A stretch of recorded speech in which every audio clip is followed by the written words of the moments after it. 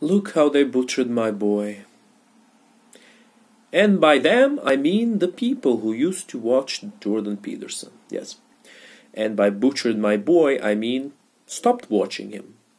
In fact, I could go so far as to say, look how irrelevance has butchered my boy.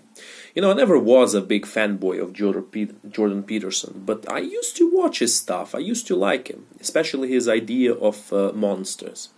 And I could go very far and wide to explain why I liked some of his ideas, but the main thing I liked was how he explained the ambiguity of the human being, which is every human being has a bit of a monster in him, and that's not necessarily something we can or even should extinguish. It's in fact something that gives us strength in times of need.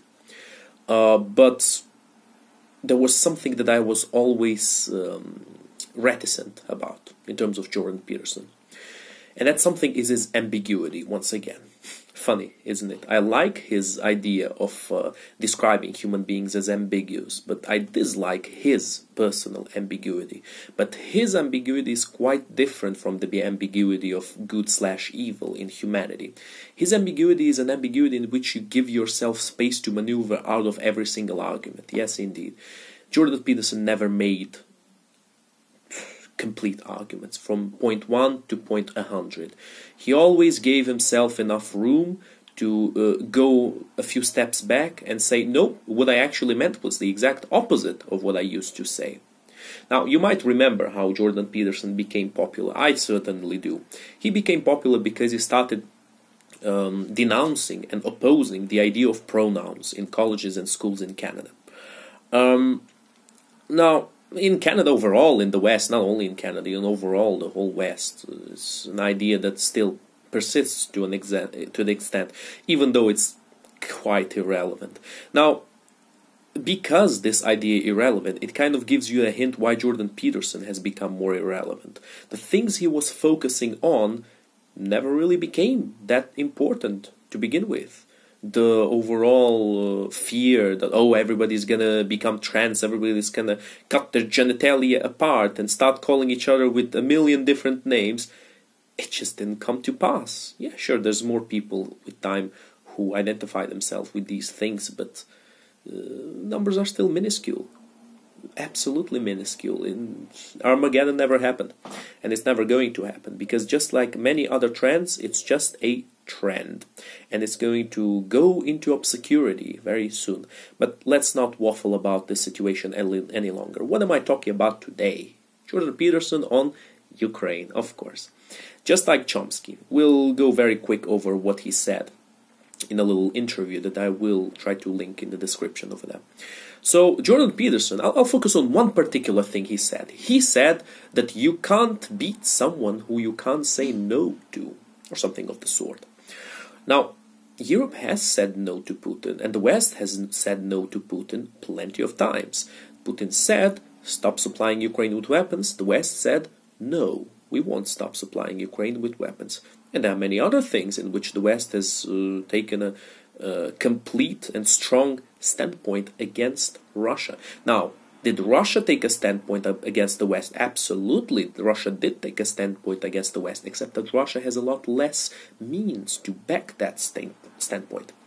Let's examine the balance of power. What does Russia have left? Energy? Sure, Russia can still do a little bit of blackmail with energy, but not much. Putin has played his card. Europe has enough energy reserves to last through the winter.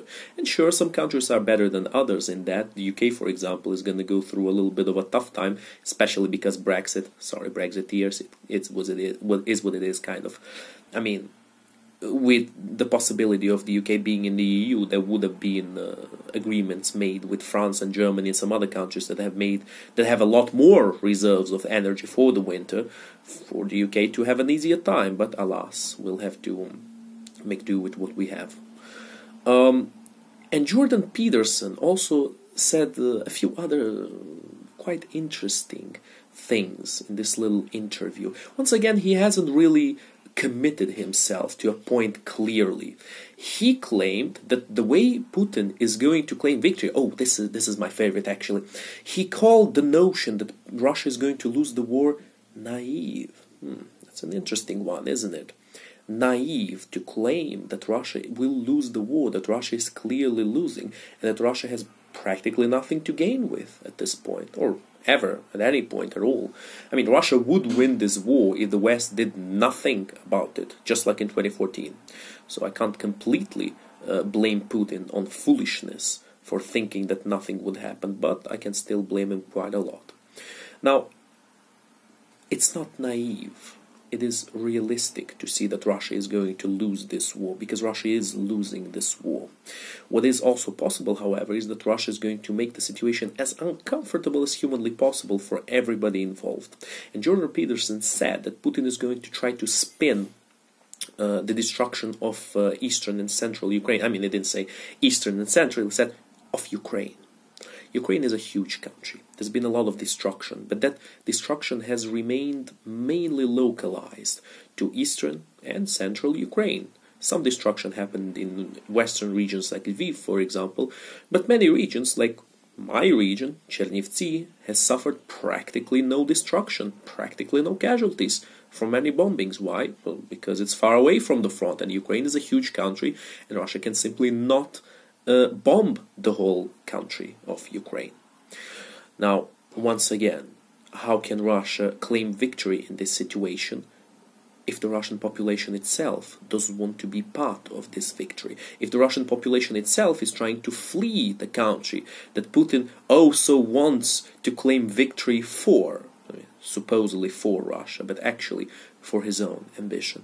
Which is why, to begin with, that the Russians are indeed fleeing the country. So, I will say to Mr. Jordan Peterson, although he will never hear this, unfortunately, Jordan Peterson, stick to the pronouns.